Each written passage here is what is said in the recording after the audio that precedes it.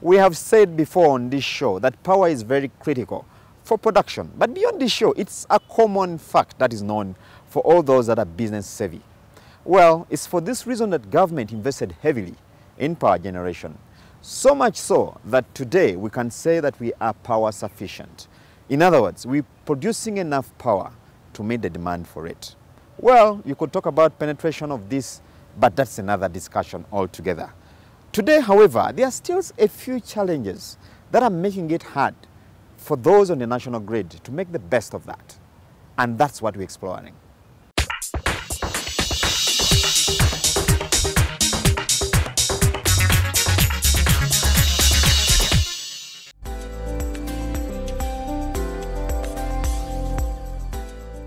The amount of power or electricity generated by Uganda has been steadily increasing over the past 10 years.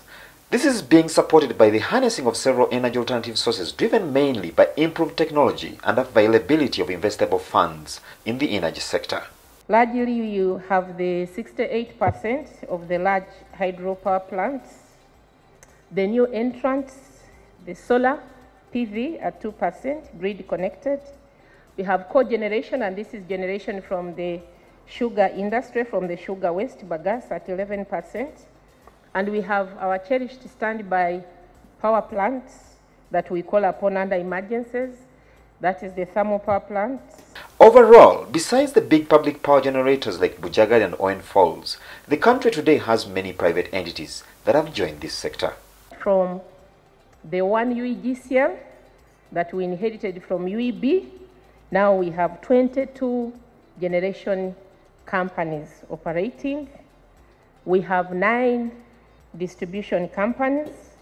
This has in effect increased power supply to 960 megawatts against demand of around 645 megawatts. As a result, today Uganda produces more power than it can consume. Trouble though is that users, especially the commercial ones, feel that the increase in supply has not translated into affordable tariffs.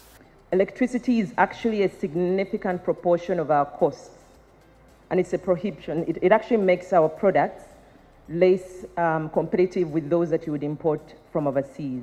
To the manufacturers, the cost of power should be harmonized for both small and large-scale operators to drive competitiveness and support their survival on the competitive market terrain. To the Electricity Regulatory Agency, the power tariffs are reflective of the economic realities at a given point in time, in the spirit of ensuring a win-win situation between the producers of power and the consumers. And a lot of work has already happened in this area. We've been doing a lot of lobbying and pushing specifically for 5 cents, US dollar cents per kilowatt. Today, some of the extra large manufacturers are enjoying this tariff, specifically off-peak. We're looking for having this lower tariff extended to all of us, whether we're small or medium-sized. To the Electricity Regulatory Agency, the power tariffs are reflective of the economic realities at a given point in time, in the spirit of ensuring a win-win situation between the producers of power and the consumers. In January, we set the base tariff. Now, along the year, we adjust the tariff on a quarterly basis.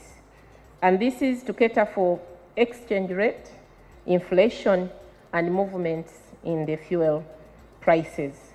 All this is to ensure sustainability of the electricity supply industry, provide a reliable, secure power supply. The country also projects to have 2,800 megawatts by 2024, which is about 5 years from now.